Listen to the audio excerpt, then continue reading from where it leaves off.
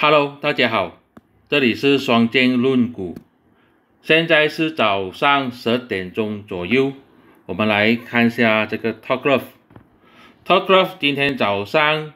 现在就上涨了超过3%，现在的股价是 8.15。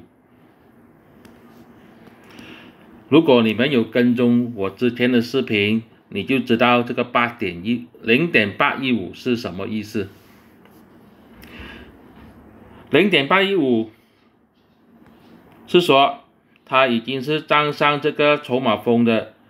回撤线，站上去这个 POC，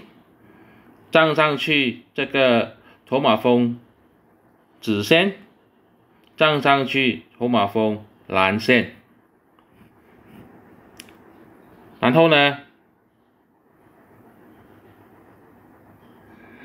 这一个是 VCP 形态，所以现在形态符合，筹码峰主力线符合，最后一关就是要突破这整个筹码峰的最高价，它就符合 VCP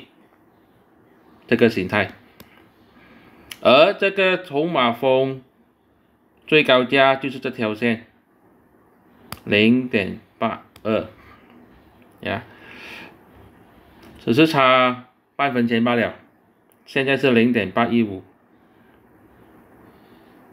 只要它收盘价能够维持在 0.815 以上，这个就是一个买入讯号。讲多一次 0.815 现在已经是站上去筹码主力线的灰线、紫线跟蓝线，站上去这个筹码峰的 POC， 符合这一个 VCP 形态，只要它在收盘之前维持在这个价位，就是一个买入讯号。